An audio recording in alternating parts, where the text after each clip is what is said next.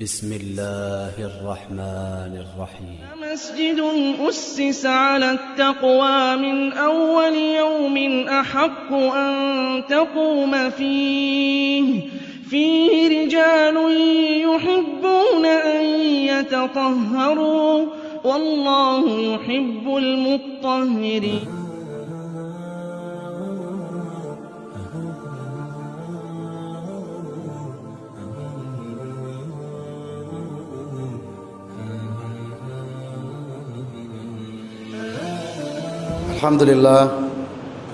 الحمد لله رب العالمين والصلاة والسلام على أشرف الأنبياء والمرسلين نبينا محمد صلى الله عليه وعلى آله وصحبه أجمعين أما بعد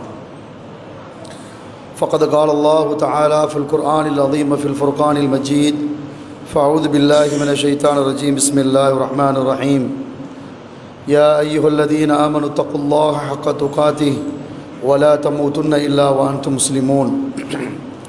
கண்ணியத்திற்குரிய சகோதரர்களே, பாசத்திற்குரிய தாய்மார்களே, சகோதரிகளே, எல்லாம் வல்ல அல்லாஹ்வின் நல்லடியார்களே, அல்லாஹ்வினுடைய அளப்பெரும் கருணை அவனுடைய மகத்தான அருளினால் ரமதானுடைய மாதத்திலே சிறப்பானதொரு வணக்க வழிபாடுகளை நிறைவேற்றியவர்களாக அல்லாஹ்வுடைய இல்லத்தில் அமர்ந்து மார்க்க செய்திகளை கேட்பதற்காக அமர்ந்திருக்கிறோம்.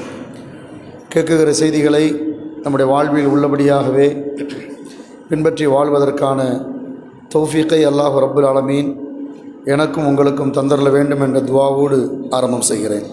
அஷரத்துல் முபஷரா பில் ஜன்னா, சுவனத்தை கொண்டு சுப செய்தி சொல்லப்பட்ட 10வது ஒரு நபித்தோழராக இறுதியாக இன்றைக்கு நாம் பார்க்கக்கூடிய தோழர்தான் மாபெரும் வணிகர், அற்புதமான முன்மாதிரிமிக்க வணிகர். சாதாரணமான வணிகர் அல்ல, முன்மாதிரிமிக்க வணிகர். அல்லாஹ்வுடைய தூதர் ரசூலுல்லாஹி ஸல்லல்லாஹு அலைஹி வஸல்லம் பேரன்பை பெற்ற அற்புதமான ஒரு முஹாஜிர் தோழர் தான் அப்துர் ரஹ்மான் இப்னு அவுஃப் ரலியல்லாஹு தஆலா அன்ஹு அவர்கள். சகோதரர்களே, அல்லாஹ்வுடைய தூதர் அவர்கள் ஆமுல் ஃபீலில் பிறக்கிறார்கள். ஆமுல் ஃபீல் என்றால் யானை ஆண்டில் அல்லாஹ்வுடைய தூதர் பிறக்கிறார்கள். அந்த யானை ஆண்டிலிருந்து சரியாக 10 ஆண்டுகளுக்கு பின்பு இந்த அப்துர் ரஹ்மான் ரலியல்லாஹு அவர்கள் பிறக்கிறார்கள். அப்படியானால் ரசூலுல்லாவுக்கு 40 வயது என்றால் இவருக்கு 30 வயது. 10 வயது ரசூலுல்லாவுக்கும் இவருக்கும் வித்தியாசம் இருக்கிறது. அன்பானவர்களே, இவருடைய மனைவி உத்பத் இப்னு ரபியாவுடைய மகள் உம்மு குல்சூம் என்ற ரசூலுல்லாவுக்கும் ஒரு மகள் உண்டு.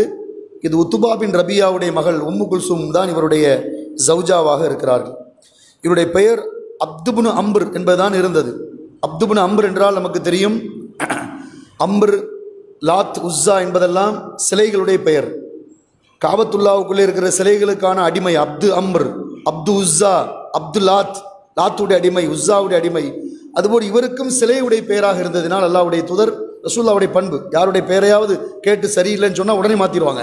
இந்த பேரை மாற்றிருங்க, ஹசன் இருந்துச்சு, என்ன கவலையாக இருக்கும் பேர், ஹசன் அப்படிங்கிறாங்க. அழகானவன் பேரை வைங்க. பெண்மணிக்கு இப்படி பேரை மாற்றிருக்கிறாங்க. பல நபித்தோழர்களுக்கு பேர் என்ன செய்கிறாங்க, உடனே இந்த அர்த்தம் சரியில்லைன்னு மாற்றிடுவாங்க. அப்போ இவங்க பேர் அப்து அம்ர், ஒரு சிலையுடைய அடிமை என்பது இருந்ததினால் அம்ரை தூக்கிட்டு அப்துர் ரஹ்மான் இப்னு அப்துர் ரஹ்மான் அர் ரஹ்மான் அர் ரஹீம்.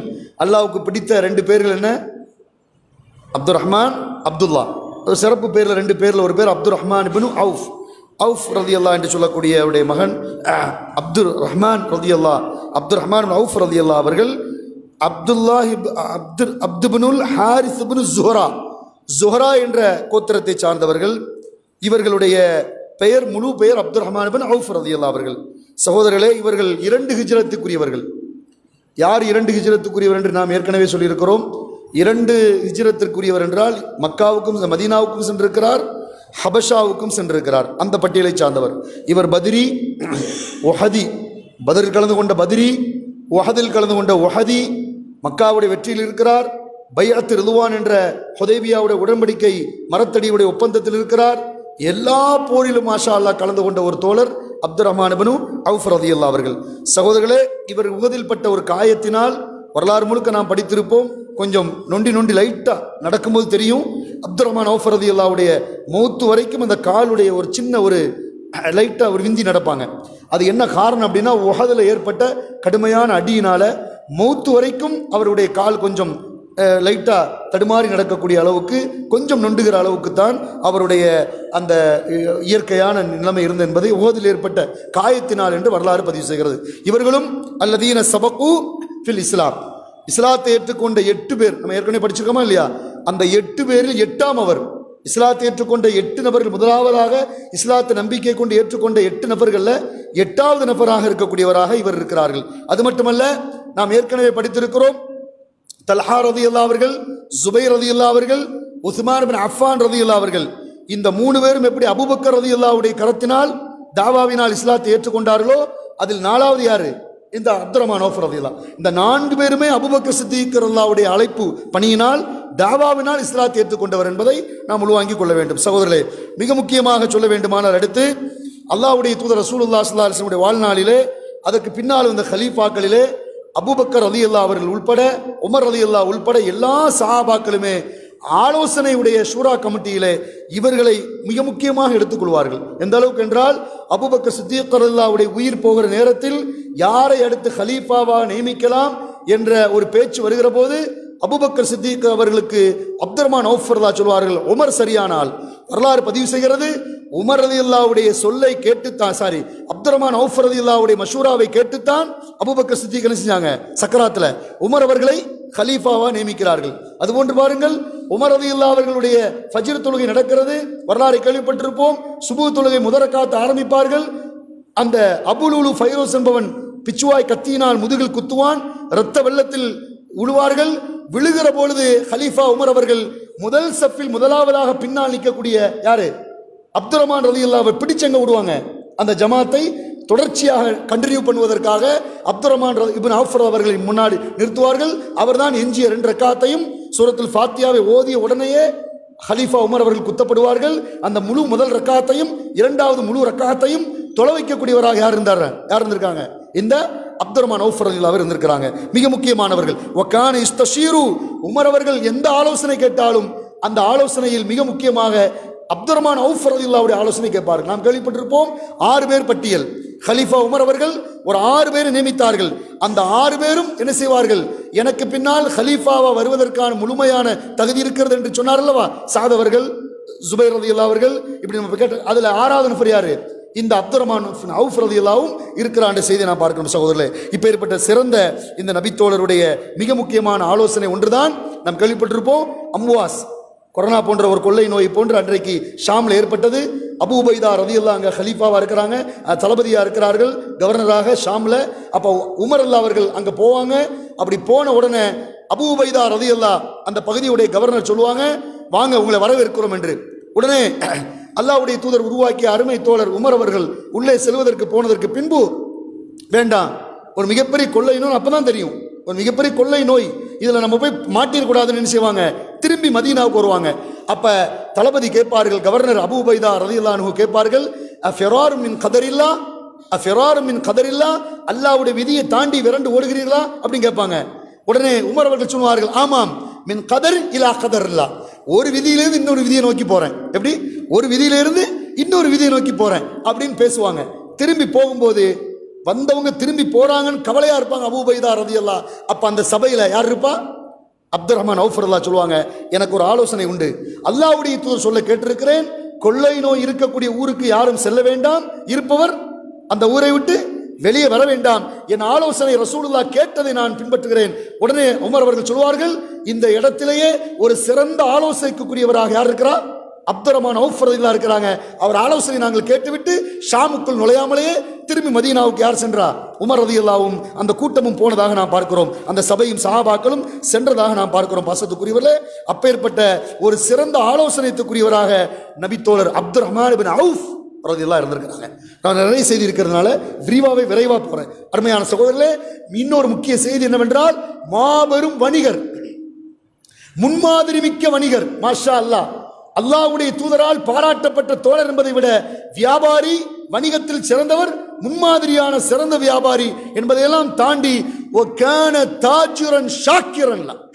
அல்லாஹ்வுக்கு நன்றியுள்ள ஒரு வியாபாரி யாரு, மாஷா அல்லாஹ், அப்துர்ரஹ்மான் இப்னு அவுஃப் ரலியல்லாஹு அவர்கள். சகோதரர்களே, மக்காவிலிருந்து மதீனா ஹிஜ்ரத் செய்து வந்த தோழர்கள் எல்லோரையும் அல்லாஹ்வுடைய தூதர் தோழர்களாக, சகோதரர்களாக இணைப்பார்கள். அப்படி இணைக்கிற பொழுது நல்ல தெரியும், முஹாஜிர்களையும் அன்சாரிகளையும் இணைப்பார்கள். இந்த அப்துர் ரஹ்மான் அவுஃப் ரலியல்லாஹு அவர்களை அல்லாஹ்வுடைய தூதர் மதீனாவை சேர்ந்த அன்சாரி சஅத் பின் ரபி, மிகப்பெரிய ஒரு தலைவர், அன்சாரிகளுக்கு மிகப்பெரிய செல்வந்தர் கூட.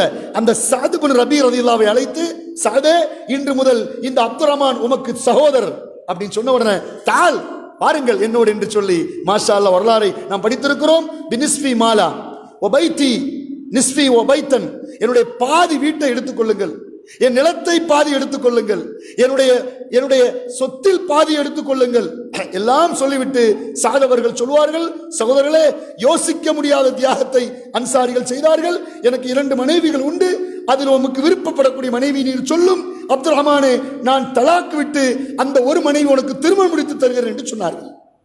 அவ்வேற்பட்ட ஒரு சிறந்த நபித்தோழர் சஹாபாக்கள் அன்சாரிகளும் அந்த முஹாஜிர்களும் வேண்டான்லாம் சொல்லலை.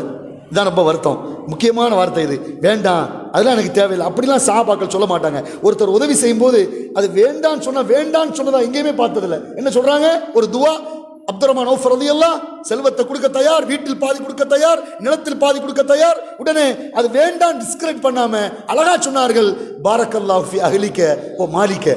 ஹதீஸ் வருகிறது, உங்களுடைய குடும்பத்திற்கு அல்லாஹ் பரக்கத் செய்வானாக, உங்களுடைய வியாபாரத்தில் எல்லாம் பரக்கத் செய்வானாக. தலூனி ஃபி சூக், கடை வீதி எங்க இருக்குன்னு காட்டுங்க, கடை வீதி எங்க இருக்குன்னு சந்தையை காட்டுங்க, நான் வியாபாரம் பண்றேன்னு சொல்லி நெய்யும் அந்த பால் கட்டியை வச்சு வியாபாரத்தை ஆரம்பிக்கிறாங்க. மாஷா அல்லாஹ், ஒரு நெய் வியாபாரத்தை, ஒரு பால் கட்டி வியாபாரத்தை ஒரு சூக்கில் ஆரம்பிக்கிற, ஒண்ணுமே இல்லாம எல்லாவற்றுக்கும் மிகப்பெரிய செல்வந்தராக மக்காவில் வாழ்ந்தவர், அனைத்தையும் ஹிஜ்ரத் செய்து எல்லாவற்றையும் இழந்து தன்னந்தனியா மதீனாவுக்கு வரக்கூடிய ஒரு முஹாஜிர் தோழர், மாஷா அல்லாஹ், அவருக்கு வியாபாரத்திற்கான சந்தையில் சென்று இந்த வியாபாரத்தை ஆரம்பித்தார். கொஞ்சம் கொஞ்சமாக அல்லாஹ் ரப்புல் ஆலமீன் மாபெரும் பரக்கத்தை அல்லாஹ் ரப்புல் ஆலமீன் செய்தான். ஒரு நாள் காலையிலே ஃபஜ்ரிலே ரசூலுல்லாஹ் அவருடைய ஆடையில் ஒரு வித்தியாசமான மனத்தையும் ஒரு மஞ்சள் நிறத்தையும் பார்த்தவுடன், என்ன வித்தியாசமா இருக்கிறீர் அப்துர் ரஹ்மானே, யா ரசூலுல்லாஹ், ஒரு பெண்ணை திருமணம் முடித்திருக்கிறேன், பாரக்கல்லாஹு லக் வ பாரக அலைக் என்று அல்லாஹ்வுடைய தூதர் துஆ செய்கிறார்கள். ரசூல் என்ற தலைவருக்கு தெரியாமலேயே, அழைக்காமலேயே இரவு நேரத்தில் ஒரு திருமணத்தை முடித்து காலை ஃபஜ்ரிலே அல்லாஹ்வுடைய தூதர் ரசூலுல்லாஹ்வுக்கு சொல்வார்கள், என்ன மகரை கொடுத்தீர் அப்துர் ரஹ்மானே? யா ரசூலல்லாஹ், ஒரு பேரித்தம்பளம் கொட்டை அளவுக்கு இருக்கிற தங்கத்தை அந்த பெண்ணுக்கு மகரா கொடுத்தேன். அப்படியா? ஒலவு பி ஷாத் அவுலிம் ஒலவு பி ஷாத், ஒரு ஆட்டை எடுத்து வலிமாக்குடி என்று சொன்னார்கள். மாஷா அல்லாஹ், இவ்வளவுதான் திருமண வாழ்வு என்பது. பெரிய டாம்டீம் என்று இல்லை, மிக பிரம்மாண்டங்கள் இல்லை, மிகப்பெரிய அழைப்புகள் இல்லை. அல்லாஹ்வுடைய தூதர் மதீனாவில் வாழுகிற பொழுது மிக தெளிவாக ரசூலுக்கு தெரியாமலேயே காலை ஃபஜ்ரில் திருமணமா, மாஷா அல்லாஹ் தபாரக்கல்லாஹ் என்று வாழ்த்து செய்தி மட்டும் ரசூலுல்லாஹ் சொன்னாங்க. என்னை ஏன் கூப்பிடல, என்னை ஏன் அழைக்கல, நான் ஒரு நபி அல்லவா, நான் ஒரு தலைவர் அல்லவா? ஒண்ணுமில்லை, பாரக்கல்லாஹு லக் வ பாரக அலைக் வ ஜமா பைனகுமா ஃபி கைர், ஒரு ஆட்டை இருந்து விருந்து கொடு என்று அல்லாஹ்வுடைய தூதர் வலிமாவு கொடுக்க சொன்னார்கள். ஒரு சிறந்த நபி தோழர் ரசூல் சகோதரர்களே, அப்பேற்பட்ட அந்த சிறந்த நபி தோழர் அப்துர் ரஹ்மான் இப்னு அவுஃப் ரலியல்லாஹு தனக்கு கிடைத்த மிகப்பெரிய செல்வத்தை, ஜெய்ஷுல் உஸ்ரா, சிரமமான போர், இந்த போர் வரலாற்றிலே மிக கஷ்டமான மிக சிரமப்பட்ட ஒரு போர், இந்த போர் தபூக் போர். சகோதரர்களே, அந்த தபூக் போர் செல்வம் இல்லை, காசு இல்லை. யாராவது இந்த ஜெய்ஷுல் உஸ்ரா, கஷ்டமான இந்த சிரமமான போருக்கு தர்மத்தை யார் கொடுக்க தயார் என்று கேட்டபோது உஸ்மான் பின் அஃபான் அள்ளி கொடுத்தார். ஒவ்வொரு தோழர்களும் இருப்பதெல்லாம் கொண்டு முடிந்த அளவுக்கு கொடுத்தார். இவர் மட்டும்தான் சகோதரர்கள், இவருடைய பங்குக்கு 4000 தீனார், 12 திர்ஹமுக்கு ஒரு தீனார் டிஃபரெண்ட் தெரியுதா? ஒரு தினார் கொடுக்கறதுக்கும் 12 திர்ஹம் கொடுக்கறதுக்கு டிஃபரெண்ட் இருக்கு. திர்ஹமை விட எது கூடுதல்? காசு கூடுதல். இது தீனார், 1000 தீனார் என்பதல்ல, 4000 தீனாரை அல்லாஹ்வுடைய பாதையில் அள்ளி கொடுத்தார். அது மட்டுமல்ல, 500 குதிரைகளை அல்லாஹ்வுடைய பாதைக்கு தபூக் போருக்காக அள்ளி கொடுத்தார் என்பதையெல்லாம் நாம் வரலாற்றிலே பார்க்கிறோம். சகோதரர்களே, இவர் சாதாரணமாக அள்ளி கொடுப்பது மட்டுமல்ல, களத்திற்காக வந்து முன்னால் நிற்கக்கூடியவரும். எல்லா களத்திலும் அல்லாஹ்வுடைய தூதருடைய அந்த சஃபருடைய வரிசையிலே பல சஹாபாக்கள் இருப்பார் அல்லவா, அதிலே அபூபக்கர் ரலியல்லாஹு, உமர், உஸ்மான் போன்ற நபித்தோழர் இருக்கிற அந்த சஃபிலே மிக முக்கியமான வரிசையிலே எல்லா தோழர்களோடு சேர்ந்து இந்த அப்துர் ரஹ்மான் அவுஃப் ரலியல்லாஹு நிற்பார்கள். தூமத்துல் ஜந்தல் ஒரு போர். அந்த போர் ரொம்ப சின்ன ஒரு ஊர்ல இஸ்லாத்தின் வருவதற்காக இவரை தளபதியா ரசூலுல்லாஹ் அனுப்புவாங்க பின்னாடி. அப்படி அனுப்புகிற போது கருப்பு கொடியை பிலால் ரலியல்லாஹு சொல்லி, நீங்க இவர் கையில் அந்த பிலாலே கருப்பு கொடிய அப்துர் ரஹ்மான் அவுஃப் ரலியல்லாஹு கொடுங்க. தூமத்துல் ஜந்தல் என்பது ஒரு கோத்திரத்துக்கான ஒரு போர். ஒரு சிறு கூட்டம் வராமல் இருந்தார்கள். அந்த களத்திற்கு தளபதியாக இவரை அமீரா அனுப்புகிறார்கள். அப்படி அனுப்புகிற போது தன் கரத்தினால் அல்லாஹ்வுடைய தூதர் அப்துர் ரஹ்மான் அவுஃப்க்கு என்ன செஞ்சாங்க? தலப்பாவை கட்டி கொடுத்தாங்க. இமாம் புகாரி பதிவு செய்கிறார்கள். நான் கட்டி தரேங்க வாங்க அப்படின்னு சொல்லி தலப்பாவை, கருப்பு தலப்பாகை அல்லாஹ்வுடைய தூதர் ரசூலுல்லாஹ் கட்டி கொடுத்து தூமத்துல் ஜந்தல் என்று சொல்லப்படக்கூடிய அந்த போருக்கு அனுப்பினார்கள். போருக்கு அனுப்பினால் என்பது சாதாரண விஷயம் அல்ல சகோதரர்களே, சொல்லப்பட வேண்டிய விஷயம், நம்ம கேள்விப்பட்ட விஷயம். இஸ்லாம், இஸ்லாத்திற்காக மக்கள் அழையுங்கள், வந்தால் ஓகே, அப்படி இல்லை என்றால் நீங்கள் அவர்களுக்கு ஜிஸ்யா வரியை பற்றி சொல்லுங்கள், இஸ்லாத்தை பற்றி அழைப்பு கொடுங்கள், அதற்கு பின்பு போரை ஆரம்பியுங்கள். ஆனால் போரில் மத குருமார்களை கொல்லக்கூடாது, பெண்களை கொல்லக்கூடாது, முதியவர்களை கொல்லக்கூடாது, குழந்தைகளை கொல்லக்கூடாது, அறிஞர் பெருமக்களை கொல்லக்கூடாது, குறிப்பாக அங்கிருக்கிற பேரீச்ச மரங்கள் மற்றவர்களுக்கு தீ வைக்கக்கூடாது, அநியாயம் செய்துவிடக்கூடாது என்று போருக்கான முன்மாதிரி தத்துவத்தை உலகத்துக்கு சொல்லி தந்த தலைவர் ரசூலுல்லாஹி ஸல்லல்லாஹு அலைஹி வஸல்லம். இன்னைக்கு போர்னால யார் அழிக்கிறான்? முதல்ல யார் அழிக்கிறான்? குழந்தைகள் அழிக்கிறான். குழந்தைகளை இல்லாமலாக்கி அவர்கள் மேல் பெட்ரோல் குண்டுகளையும் அணுகுண்டுகளையும் போடப்பட்டு அழித்து நாசமாக்குவதுதான் இன்றைக்கு போருடைய வியூகம். ஆனால் குழந்தைகளையும் பெண்களையும் முதியவர்களையும் மதகுருமார்களையும் அங்கிருக்கிற நீர்நிலைகளுக்கும் அங்க இருக்கக்கூடிய மரங்களுக்கும் அங்க இருக்கக்கூடிய பேரித்த மரங்களுக்கும் கனி தரக்கூடிய கனி வர்க்கத்திற்கான அந்த மரங்களுக்கும் தீ வைக்காதீர் என்று உலகத்திற்கு மனிதநேயத்தை போதித்தவர் ஹபீப் ரசூலுல்லாஹி ஸல்லல்லாஹு அலைஹி வஸல்லம் என்ற அற்புதமான மா மனிதர். கண்டிப்பாக செவ்வன செய்வேன் என்று வாக்குறுதியோடு சென்றார். எந்த போரும் இல்லை, ரத்தமும் இல்லை, இலகுவாக அந்த மக்கள் இஸ்லாத்துக்கு வந்தார்கள். அந்த கூட்டத்தின் தலைவர் அஸ்பக் இப்னு அம்ர் இப்னு கலபி என்ற கோத்திரத்தை சார்ந்த அந்த கோத்திரத்துடைய தலைவர் அஸ்பக் அவர்கள் இஸ்லாத்துக்கு வந்தார். தன் மகளை அப்துர் ரஹ்மான் அவுஃப் அவருக்கு திருமணமும் முடித்து கொடுத்தார் என்ற செய்தியை நாம் பார்க்கிறோம். 3 நாட்கள் போர் நடந்தது, போராக இல்லை, அத்தனை பேர் இஸ்லாத்திற்கு வந்தார் என்ற செய்தியை நாம் வரலாற்றில் பார்க்கிறோம். இவர் தலைமை தாங்கி சென்ற தூமத்துல் ஜந்தல் வெற்றியை பெற்றது என்பதை நாம் பார்க்கிறோம். சகோதரர்களே, அல்லாஹ்வுடைய தூதர் ரசூலுல்லாஹ் இவருக்கு கொடுத்த இன்னொரு சிறப்பை பாருங்கள். இதே தபூக்கு செல்வார்கள். தூதருக்கு சுய தேவைக்காக சுபு தொழுகை நேரத்தில் போயிடுவாங்க. ரசூலுல்லாஹ் தன்னுடைய தேவைகளை முடித்து விட்டு வர லேட் ஆயிருச்சு. சஹாபாக்கள் சஃப்ல நிற்கிறாங்க. தபுக்கு போற வழியில தொழுகைக்கு நேரம் ஆயிடுச்சு.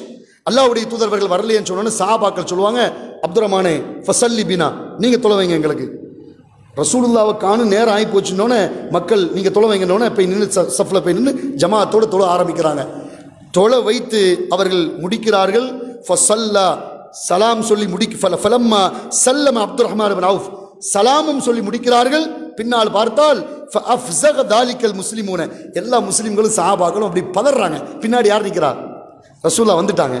ரசூலுல்லாஹ்வுடைய வாழ்நாளிலேயே இன்னொருத்தர் இமாமா நிற்கிறது இல்லை, நிற்கக்கூடாது இல்லை, அப்படி இல்லை, அவங்க தான் நிற்பாங்க. சஹாபாக்கள் முன்னாடி போக மாட்டாங்க. 2 சம்பவத்தில் மட்டும்தான் ரசூலுல்லாஹ் வாழுகிற காலத்தில் இன்னொரு தோழர் இமாமா நின்றது. அப்படிப்பட்ட சம்பவத்தில் எது ஒன்று, இது ஒன்று. இன்னொன்று உங்களுக்கு எதுவும் தெரியும்? இந்த நபித்தோழர் அப்துர் ரஹ்மான் அவுஃப் ரலியல்லாஹு அவர்கள் சுபு தொழுகை முடிஞ்ச உடனே மக்கள் பதஷ்டம் அடைஞ்ச உடனே ஃபலம்மா கலன் நபி ஸல்லல்லாஹு அலைஹி வஸல்லம் தன்னுடைய சலாத்தை ரசூலுல்லாஹ் 2 ரக்காத்தில் 1 ரக்காத்து பாக்கி இருந்துச்சு. அந்த சுபுடைய 1 ரக்காத்து எந்திரிச்சு தொழுது முடிச்ச உடனே மக்களுடைய பதட்டத்தை பார்த்து ரசூலுல்லாஹ் சொல்றாங்க, அக்பல் அலைஹிம் அஹ்சன்தும், கவலைப்படாதீங்க, ரொம்ப அருமையான வேலையை செய்தீர்கள், அசபுத்தும், சிறப்பான காரியத்தை முடித்திருக்கிறீர்கள், எந்த அன்சல்ல ஸலாத்தி வக்திகா, நேரம் வந்த உடனே என்ன பண்ணிட்டீங்க? அந்த வக்துக்கு தொழுதுட்டீங்க, அந்த நேரத்துக்கு தொழுதுட்டீங்க, அஹ்சன்தும், அற்புதமான பணியை செய்தீர்கள் என்று அல்லாஹ்வுடைய தூதர் அந்த வாழ்த்து செய்தியை சொன்னார் என்ற செய்தியை நம்ம பார்க்குறோம். பாருங்க, எவ்வளோ பெரிய மாமனிதர், அற்புதமான தலைவர். நான் இல்லாமல் எப்படி நீ வரலாம்? நான் வரணுமே, அந்த எதிர்பார்ப்புலாம் இல்லை. நேரம் வந்துருச்சு, தொலை வச்சவன கோபிக்காம சிறப்பான வேலையை அந்த குறிப்பிட்ட நேரத்தில் தொழுதீர்கள் என்று அவருக்கு வாழ்த்து செய்தி சொன்னார்கள். ஆக ரசூலுல்லாஹி ஸல்லல்லாஹு அலைஹி வஸல்லம் அவர்கள் வாழுகிற காலத்திலேயே 2 தோழர்கள் ஜமாத்தாக தொழுதிருக்கிறார்கள். ஒன்று யாரு? இந்த அப்துர் ரஹ்மான் அவுஃப் ரலியல்லாஹு. இன்னொருத்தர் யாரு? அபூபக்கர் சித்திக் ரலியல்லாஹு. தொலை வைக்க போவாங்க. தொழுதுட்டு இருக்கும்போது ரசூலுல்லாஹ் அவருக்கு தெரிஞ்சவனும் யார் பின்னாடி வந்துருவா? அபூபக்கர் சித்திக் ரலியல்லாஹு பின்னாடி வந்துருவாங்க. அப்புறம் மிச்ச தொழுகை அல்லாஹ்வுடைய தூதர் கண்டினியூ பண்ணுவாங்க. அப்படிங்கிற செய்தியை நம்ம வரலாற்றில் பார்க்கிறோம். அப்பேற்பட்ட ரசூலுல்லாஹி ஸல்லல்லாஹு அலைஹி வஸல்லம் அவர்கள் பின்னால் நிற்க இமாமாக நின்று தொழுத ஒரு பெரும் பாக்கியம் அபூபக்கர் ரலியல்லாஹுக்கு பின்பு யார் கிடைச்சது? இந்த அப்துர் ரஹ்மான் இப்னு அவுஃப் ரலியல்லாஹு கிடைச்ச. சகோதரர்களே, தன்னுடைய வாழ்நாளிலே மிக முக்கியமான ஒரு செய்தியாக நாம் எடுத்துக்கொள்வோமே ஆனால், அல்லாஹ்வுடைய தூதர் ரசூலுல்லாஹ்வுடைய அந்த மௌத்துக்கு பின்னால் அந்த பனு சகீஃபா என்ற அந்த இடத்துல போய் பேசுகிற இடத்துல இவர் முக்கியமான ஒரு மஷூரா சொல்லியிருக்கிறாங்கிற செய்தியை நம்ம பார்க்குறோம். அது மட்டுமல்ல, அல்லாஹ்வுடைய தூதர் ரசூலுல்லாஹ்வுடைய அருமை தோழர் உமர் அவர்கள் உயிர் போகிற நேரத்தில் அவர்கள் ஒரு 6 பேரை ஷூரா கமிட்டி நியமிக்கிறாங்க. பாருங்க, அந்த 6 பேருடைய ஷூரா கமிட்டியில் யாரெல்லாம் இருக்கிறா? உஸ்மான் ரலியல்லாஹு இருக்கிறாங்க, அலி ரலியல்லாஹு இருக்கிறாங்க, அப்துர் ரஹ்மான் அவுஃப் ரலியல்லாஹு இருக்கிறாங்க, தல்ஹா ரலியல்லாஹு இருக்கிறாங்க, சஅத் ரலியல்லாஹு இருக்கிறாங்க, ஜுபைர் ரலியல்லாஹு இருக்காங்க. இதுல தல்ஹா ரலியல்லாஹுவும் ஜுபைர் ரலியல்லாஹுவும் சஅத் அவர்களும் எங்களுக்கு வேண்டாம், நாங்கள் நவுண்டுக்கிறோம் நவுண்டுரு. தல்ஹா அவர்கள் உஸ்மானை நியமிக்கிறாங்க, ஜுபைர் ரலியல்லாஹு அவர் அலி ரலியல்லாஹு காட்டுறாங்க, சஅத் பின் அபி வக்காஸ் அவர்கள் அப்துர் ரஹ்மான் அவுஃப் தான் சிறந்த கலீஃபா என்று அவங்கள காட்டுறாங்க. இப்ப அப்துர் ரஹ்மான் அவுஃப் ரலியல்லாஹு அந்த மூணு பேர் போயிட்டாங்க. இந்த மூணு பேர்ல அப்துர் ரஹ்மான் அவுஃப் ரலியல்லாஹு நான் சிறந்தவன் அல்ல, மிகச் சிறந்தவர் இந்த அலி ரலியல்லாஹு, நீங்களும் உஸ்மானும் தான் சொன்ன உடனே அலி ரலியல்லாஹு சொல்லுவாங்க, மிக சிறந்தவர் ரசூலுல்லாஹ்வுடைய அற்புதமான பொறுமையாளர், மிக சிறந்த ஷஹீத் என்ற பெயரை வாங்கியவர் உஸ்மான் தான் மிக சிறந்தவர் என்று அலி ரலியல்லாஹு சொல்லி அவங்க அந்த போட்டியிலிருந்து வெளியே வந்த உடனே போய் அப்துர் ரஹ்மான் அவுஃப் ரலியல்லாஹு கட்டி பிடித்து உஸ்மான் பின் அஃபான் அவர்களை உபாயுக அலா சுன்னத்தில்லா, அல்லாஹ்வுடைய தூதருடைய சுன்னாவின் அடிப்படையில் உங்களுக்கு நான் முதல்ல பையத் செய்கிறேன்னு சொல்லி அலி ரலியல்லாஹுவை விட்டுட்டு அவங்க வேண்டான் ஒதுங்கின உடனே உஸ்மான் பின் அஃபான் ரலியல்லாஹுவிட்ட பையத்தை கொடுத்து மூணாவது கலீஃபாவாக ஆரம்பிச்சு வச்சது யாரு? அப்துர் ரஹ்மான் பின் அவுஃப் ரலியல்லாஹு என்பதை ஹதீஸுடைய வரலாறு நான் பார்க்கிறோம். சகோதரர்களே, இன்னும் ஒரு குறிப்பிட்ட செய்தி என்னவென்றால், எனக்கு பின்னால் என்னுடைய குடும்பத்தினரை, எவ்வளவு பேர் வார்த்தை பாருங்க, உம்மஹாத்துல் முஃமினீன் ரசூலுல்லாஹ்வுடைய மனைவிமார், நம்முடைய தாய்மார்கள், என் குடும்பத்தினரை தூய்மையான நம்பிக்கையும் நாணயம் உள்ள ஒருவர் தான் பாதுகாப்பார் என்று அல்லாஹ்வுடைய தூதர் சொன்னார்கள். அது யாரு? அப்துர் ரஹ்மான் பின் அவுஃப் ரலியல்லாஹு சொன்னார்கள். சாதாரணமான வார்த்தை இல்லை, இன்னொரு வார்த்தை சிறப்பாக சொன்னார்கள். நாளை மறுமையிலே சல்சபீல் என்ற நீர் தடாகத்திலே இறைவா அப்துர் ரஹ்மான் பின் அவுஃபுக்கு தண்ணீரை கொடுப்பாயாக துஆ செஞ்சாங்க. இதை கேட்டு செய்தி வந்த உடனே கடுமையாக அழுகிறார்கள், அல்லாஹ்விடம் சுஜூதில் ஈடுபடுகிறார்கள். மாஷா அல்லாஹ், உம்மஹாத்துல் முஃமினீனை பாதுகாக்கிற பொறுப்பை ரசூலுடைய நாவினாலே எனக்கு இந்த பாக்கியம் கிடைச்சிருக்கு. அது மட்டுமல்ல, சல்சபீல் என்ற தடாகத்திலிருந்து தண்ணீரை நீ கொடுப்பாயாக அப்துர் ரஹ்மான் என்று ரசூலுல்லாஹ் எனக்கா துஆ செய்தார் என்று அழுகிறார்கள். மாஷா அல்லாஹ், அல்லாஹ்வுடைய தூதர் சொன்ன அந்த வார்த்தைக்கு தகுந்தபடி உம்மஹாத்துல் முஃமினீன்களை ஹஜ்ஜிக்கு அத்தனை பேரையும் கூட்டிட்டு போறாங்க பாதுகாப்பா. கொஞ்சம் கூட சின்ன ஒரு மாற்றம் கூட ஏற்படாம, சின்ன ஒரு வருத்தம் கூட ஏற்படாம, மாஷா அல்லாஹ் அத்துணை சஹாபிய பெண்களையும் ரசூலுல்லாஹ்வுடைய மனைவிமாருடைய தாய்மார்களை ஹஜ்ஜிக்கு அழைத்து செல்வது யாரு? இந்த அப்துர் ரஹ்மான் பின் அவுஃப் ரலியல்லாஹு என்று சொல்லக்கூடிய இந்த அற்புதமான நபித்தோழர் என்பதை நாம் பார்க்கிறோம். அடுத்த சகோதரர்களே, உஹதுடைய களம், ஒரு முக்கியமான செய்தியை இமாம் புகாரி ரஹ்மத்துல்லாஹி பதிவு செய்கிறார்கள். அவ்வளவு பெரிய பிரச்சனை, மக்கள் ஓடிக்கொண்டு அங்கங்கே ஓடுகிறார்கள், பல இடங்களிலே ஆங்காங்கே மக்கள் சிதறுகிறார்கள். சஹாபாக்கள் அல்லாஹ்வுடைய தூதர் ஒருவரை கேட்டார்கள். ஒரு தலைவராக இருந்தால், ஒரு மாபெரும் முக்கியமான ஒரு அமீராக இருந்தால், ஒருத்தர் பேர் 2 பேர் பேர் மட்டும் ஞாபகம் வைக்க மாட்டாங்க. அங்க நிற்கக்கூடிய எல்லாருடைய பேரும் அவங்களுக்கு தெரியும், எல்லாரையும் பற்றி விசாரிப்பாங்க. இந்த களங்களில் ஒவ்வொரு இடங்களையும் பாருங்க, வரலாறு பாருங்க, குறிப்பிட்டு ஒவ்வொருத்தரையும் கேட்பாங்க. அப்படி கேட்கும்போது யாரையும் கேட்கிறாங்க, ஹல் ரஐத்தும் அப்துர் ரஹ்மான் பின் அவுஃப். உஹதுல ரசூலுல்லாஹ் கேட்கிறாங்க, அப்துர் ரஹ்மான் அவுஃபை யாரா பார்த்தீங்களா? ஹாரிசா என்று தோழக்கூடிய நபித்தோழர் சொல்லார், யார ரசூலுல்லாஹ் நான் பார்த்தேன். ஓ அலைஹி அஸ்கரு மினல் முஷ்ரிக்கீன, ஒரு பெருங்குண்ட இணை வைப்பாளர்கள் அவரை சூழ்ந்து அவரை தாக்கி கொண்டிருப்பதை நான் பார்த்தேன். அல்லாஹ்வுடைய தூதர் ரசூலுல்லாஹ் சொன்னாங்க, நீ பாத்தியா? ஆமா யா ரசூலுல்லாஹ். அப்படியானால் நான் ஒரு சுப செய்தி சொல்கிறேன், இன்னல் மலாயிகத்த தம்னஉஹு, 10 நிறைய முஷ்ரிக்குகள் அவரை சேர்ந்து தாக்கக்கூடிய காட்சியை நீ பார்த்தாயா? ஆம் யா ரசூலுல்லாஹ். அப்படியானால் மலக்குமார்கள் அவரை தடுத்து அந்த எதிரிகளை அவரிடமிருந்து பாதுகாத்து மலக்குமார்கள் அவரை பாதுகாப்பாக வைப்பார்கள் என்ற சுப செய்தியை அல்லாஹ்வுடைய தூதர் துஆ செய்கிறார்கள். போர் நடந்துட்டு இருக்கிற நேரத்தில் ரசூல் ஸல்லல்லாஹு அலைஹி அவர்கள் அப்துர் ரஹ்மான் அவுஃப் அவர்களை பற்றி இப்படி சொல்லியிருக்காங்களே அப்படின்னு செய்தி வந்த உடனே தேடி போறாங்க உஹதுடைய களத்தில். யாரு? ஹாரிஸ் ரலியல்லாஹு. எப்படி இருக்கிறாங்கன்னு பாப்பன் போனா, சுத்தி இருக்கக்கூடிய இடத்துல ஒரு 7 பேர் கொல்லப்பட்டு கீழே கிடக்கிறாங்க, 7-8 பேர் கொல்லப்பட்டு கீழே கிடக்கிறாங்க. அப்துர் ரஹ்மான் ரலியல்லாஹு நிற்கிறாங்க ஓது களத்தில். கேட்குறாங்க ஹாரிஸ் அவர்கள், அகுல்லு ஹாவுலாய் கத்தல்த யா அப்துர் ரஹ்மான், இந்த எல்லாரையும் நீங்களா கொன்னீங்க? நீங்க எல்லாரும் நீங்களா கொன்னீங்க? அவங்க சொல்றாங்க, லா ஓ ஹாதானி, இந்த 2 பேரை தான் நான் என்ன செஞ்சேன், கொன்றேன். மிச்ச சுற்றி இருக்கக்கூடிய 5-6 பேர் யார் கொன்னா எனக்கு தெரியாது. கேட்கறது யாரு? ஹாரிஸ் அவர்கள். லாதிரி, எனக்கு தெரியாது. அவர் சொல்றாங்க ஹாரிஸ் அவர்கள், ஒக்கான ஒகுல்து, எனக்கு நானே பேசிக்கொண்டேன். அவங்க பேசிக்கிறாங்க, என்ன பேசிக்கிறாங்க? சதக்கல்லாஹு வ ரசூலுஹு, அல்லாஹும் அல்லாஹ்வுடைய தூதரும் ஒரு காலம் பொய் சொல்ல மாட்டாங்க. சொன்னார்கள், இன்னல் மலாயிகத்த தம்னஉஹு, பல முஷ்ரிக்குகள் அவரை சூழ்ந்து கொண்டிருக்கிற நேரத்தில் அல்லாஹ் அவரை பாதுகாப்பான் என்று ரசூல் சொன்னார்கள். அந்த மிச்சம் இருக்கக்கூடிய கொன்னது யாரு? மலக்குமார்கள் என்ற சுப செய்தியை அந்த இடத்திலேயே நபித்தோழர் ஹாரிஸ் அவர்கள் சொல்லக்கூடிய செய்தியை நாம் பார்க்கிறோம். இறுதியாக சகோதரர்களே, ஹிஜ்ரி 32 மரணிக்கிறார்கள். 75வது வயதிலே ஷஹீதாக அவர்கள் தன்னுடைய வாழ்வை முடிக்கிறார்கள். சகோதரர்களே, 1000 ஒட்டகத்தை விட்டு விட்டு சென்றார். சலாசத் ஆலாஃபி ஷாத் 3000 ஆடுகளை விட்டு விட்டு சென்றார். அல்லாஹ்வுடைய பாதையில் 100 குதிரைகளை விட்டு விட்டு சென்றார். இன்னும் ஹதீஸ் வருகிறது, 1000க்கு மேற்பட்ட குதிரைகளை பத்ர் சஹாபாக்களுக்கு பிரித்து கொடுத்தார். அது மட்டுமல்ல, வகான யஸ்ரஉ பில் ஜுர்ஃப், ஜுர்ஃப் என்று சொல்லப்படக்கூடிய ஒரு நிலம் அவருக்கு இருந்தது. அந்த ஜுர்ஃப் என்ற நிலத்தை அப்படியே அல்லாஹ்வுடைய பாதையில் அள்ளி கொடுத்தார். அது மட்டுமல்ல, அவர் மரணிப்பதற்கு முன்பு 1000 அடிமைகளை விடுதலை செய்வதற்கான பொருளாதாரத்தை கொடுத்தார். எவ்வளவு பெரிய செல்வந்தர் பாருங்க, எவ்வளவு பெரிய செல்வந்தர் பாருங்க. இன்னொரு ஹதீஸ் வருகிறது, பத்ர் சஹாபாக்கள்ல கலந்துகிட்ட ஷஹீதானாங்க பாருங்க 14 பேர்கள். அவர்களோடு அந்த பத்ரில் கலந்து கொண்ட 313 சஹாபாக்களுக்கும் பென்ஷன் கொடுத்தது யாரு?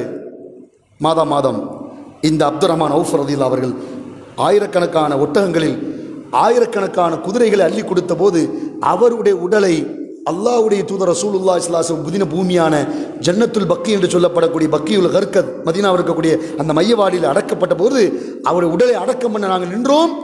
அவர் எந்த குதிரையை எந்த ஒட்டகத்தை மக்களுக்காக தர்மம் செய்தாரோ அந்த தர்மம் செய்த ஒட்டகம் குதிரை எங்க சுத்திட்டு இருந்துச்சு?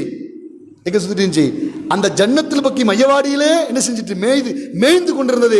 மேய்ந்து கொண்டிருந்த அத்துணை குதிரையும் யாருக்கு சொந்தம்? யாருக்கு சொந்தம்? இந்த அப்துர் ரஹ்மான் அவுஃப் அவர்கள் சதக்காவாக கொடுத்தது, அல்லாஹ்வுடைய பாதையில் கொடுத்தது என்று சஹாபாக்கள் பதிவு செய்கிறார்கள். சகோதரர்களே, அவ்வளோ பெரிய சிறந்தவர் தன்னுடைய இறுதி காலத்திலே மிகப்பெரிய செல்வத்தை அடைந்த போதும் கூட அவற்றை இருந்த மிகப்பெரிய பாக்கியம் என்ன? பொருளாதாரத்தையும் கொடுத்தார். அள்ளி அல்லாஹ்வுடைய பாதைக்கு திரைப்பார். போர்க்களத்தில் தெளிவாக நிற்பார். முன்னால் நின்று போர் செய்வார். அல்லாஹ்வுடைய பாதையில் அள்ளி கொடுக்கக்கூடியவர். ரிதுவானுல்லாஹ், அல்லாஹ்வுடைய தூதர் ரசூலுல்லாஹ் பைஅத் ரிதுவானில் கலந்து கொண்ட தோழராக இருந்தார்கள். உம்மஹாத்துல் முஃமினீன்களுக்கு உதவி செய்யக்கூடியவராக இருந்தார். மாஷா அல்லாஹ், இந்த துனியாவை நினைத்து அழக்கூடியவராக இருந்திருக்கிறார். வாழ்நாள் எப்படி அமைய போகிறதோ என்று ஒவ்வொன்றையும் கவலைப்பட்டு கண்ணீர் வடிக்கக்கூடியவராக இருந்திருக்கிறார். பொருளாதாரத்தை அல்லாஹ் கொடுத்த போதும் கூட 5வது பண்பு தவாது, பணிவு அவரிடம் இருந்தது. பெருமை என்பதை விட பணிவு அவரிடம் இருந்தது. 6வது நேர்மையான வியாபாரி. 7வது ஷூரா கமிட்டியுடைய முக்கியமான நபராக இருந்திருக்கிறார். 8வது உலக பற்றின்மையை விட தன் வந்ததை அல்லாஹ்வுடைய பாதையில் கொடுப்பார். இமாம் முஸ்லிம் ரஹ்மத்துல்லாஹி விளக்க உரையை பார்க்கிறோம். இவ்வளவு செல்வம் உங்களுக்கு கிடைக்கிறது, இவ்வளவு செல்வத்திற்கான சிறப்பு என்ன என்று கேட்டபோது எந்த அளவுக்கு வரலாறு பதிவு செய்கிறது? ஒரு கல்லை அகற்றினால் கூட, ஒரு பாறையை அப்துர் ரஹ்மான் அவுஃப் அகற்றினால் கூட தங்கம் கிடைக்கும். ஒரு பாறையை சும்மா அகற்றினால் கூட அவருடைய சிறந்த அந்த தர்மத்துக்கு சிறப்பு அல்லாஹ் அங்க தங்கத்தை வைத்திருப்பான். இவ்வளவு பெரிய செல்வத்தை அல்லாஹ் உங்களுக்கு அள்ளி கொடுத்தானே, அதற்கு என்ன காரணம் கேட்ட போது அப்துர் ரஹ்மான் அவுஃப் அவர்கள் சொன்னார்கள், பாருங்க, காலை நேரத்தில் நான் 100 ரூபாவை செலவு பண்ணா அல்லாஹ்வுடைய பாதையில் கொடுத்தா அன்றைய மசானா மாலை பொழுதில் எனக்கு அல்லாஹ் 1000 வழங்குகிறான். சிறப்பான ஒரு பண்பு. ஒரு நாள் காலை பொழுதில் நான் 100 ரூபாய் அல்லாஹ்வுடைய பாதையில் செலவு செய்தால் அன்றைய மாலை பொழுதுக்குள் எனக்கு ரப்பு 1000 தருவான். என்னுடைய வாழ்நாளில் என் பொருளாதாரம் இவ்வளவு பெருக்கெடுத்து வந்ததற்கு காரணம் இறைப்பாதில் அள்ளி கொடுத்த ஒரு சிறப்பு என்பதை அவர்களே பேசக்கூடிய பேச்சை நாம் கேட்கிறோம். இறுதியிலே ஒரு இஃப்தாருடைய நிகழ்ச்சி தான் வரலாறுல மிகப்பெரிய ஒரு கவலையான வரலாறு. அவருடைய நோன்பு திறக்கிற நேரத்திலே எல்லா பதார்த்தங்களையும் சிறப்பான உணவு பண்டங்களையும் விரித்து வைக்கப்பட்டிருக்கிறது. குடும்பம் மகிழ்ச்சியாக உணவு கொள்ளக்கூடிய நேரம். அடியானுக்கு 2 சந்தோஷம் நோம்பாளிகளுக்கு. ஒன்று நோன்பு திறக்கிற போது, இன்னொன்று மறுமையிலே அல்லாஹ்வை சந்திக்கக்கூடிய நேரம். மகிழ்ச்சியான இஃப்தாருடைய நேரத்தில் சுற்றி பதார்த்தங்கள் உணவுகள் வைக்கப்பட்டிருக்கிறது. எல்லா உணவையும் இஃப்தார் நேரத்தில் சாப்பிடுகிற நேரத்தில் ஃபபக்கா புகான் ஷதீதா, கடுமையாக அழுதார்கள், கண்ணீர் விட்டு அழுது கொண்டிருக்கிறார்கள். இந்த அழுகைக்கான காரணம் என்னென்று கேட்டபோது இன்னி ஹஷீத்து, நான் பயப்படுகிறேன் சொன்னார்கள். எனக்கு முன்னால் எல்லா செல்வத்தையும் அடைந்து அல்லாஹ்வுடைய பாதையிலே உஹதிலே ஷஹீதான முஸ்அப் இப்னு உமைரை நான் நினைத்து பார்க்கிறேன். எவ்வளவு பெரிய செல்வந்தர்! மரணித்த போது அவருக்கான ஜனாசாவை போர்த்துவதற்கு துணி இல்லாமல் அவர் என்னை விட்டு முன்னால் சென்று விட்டார். என் தோழர்கள் ஹம்சா பின் அப்துல் முத்தலிப், ஹம்சாவை நான் பார்க்கிறேன். எண்ணற்ற தோழர்கள் எனக்கு முன்னால் மூத்தாகிவிட்டார்கள். எல்லோருக்கும் கிடைக்காத உணவு பாக்கியங்கள் பதார்த்தங்கள் எனக்கு அல்லாஹ் தந்திருக்கிறான். இந்த இஃப்தார் நேரத்தில் இவ்வளவு உணவுகளை அல்லாஹ் தந்திருக்கிறானே, இன்னி ஹஷீத்து, நான் பயப்படுகிறேன். இந்த உலகத்திலே எல்லா பாக்கியங்கள் எல்லாம் எனக்கு தந்து மறுமையில் எனக்கு ஏதாவது தராமல் சிறப்புகளையும் ஞாமத்துகளையும் இங்கே தந்து மறுமையில் எனக்கு கிடைக்கக்கூடிய பாக்கியங்கள் இல்லாமல் ஆகிவிடுமோ என்ற கவலையில் தான் நான் அழுகிறேன் என்று சொல்லி ஹத்தா தரக்க தாம, அந்த உணவை சாப்பிடாமலேயே வெறும் தண்ணீரை மட்டுமே குடித்துவிட்டு வெளியே சென்று விட்டார் என்ற வரலாறு பதிவு செய்கிறார் என்று சொன்னால், சகோதரரை தன்னை நினைத்து கவலைப்பட்டார், மறுமை நினைத்து கவலைப்பட்டார், பணிவோடு தன்னுடைய வாழ்வை அமைத்துக் கொண்டார். ஒரு சிறந்த வியாபாரி என்பதை விட இறைவனை அஞ்சி நடக்கக்கூடிய வியாபாரம் இருக்கு, பொது விஷயங்கள் இருக்கு. எனக்கு பொது விஷயமான்னு பார்த்தா, பொது விஷயங்கள், மக்கள் விஷயங்கள், சமூகத்திற்கான விஷயங்கள் ஏதாவது வந்தா ஒரு முக்கியமான காரியம் என்றால், கடை இருக்கு, வியாபாரம் இருக்கு, எனக்கு நிறைய வேலை இருக்கு ஆலிம்ஷா என்று சொல்லக்கூடிய நிகழ்வுகளை நாம் பார்க்கிறோம். சிலர்கள் அல்லாஹு அக்பர் எல்லா இடங்களுக்கும் தன்னுடைய நேரங்களை கொடுத்த ஒரு வியாபாரியாக, ஒரு சிறந்த முன்மாதிரி மிக்க ஒரு அமீராக இருந்திருக்கிறார். அல்லாஹு சுப்ஹானஹு வ தஆலா அவரை பொருந்தி கொண்ட நிலையிலே மரணித்தார்கள்.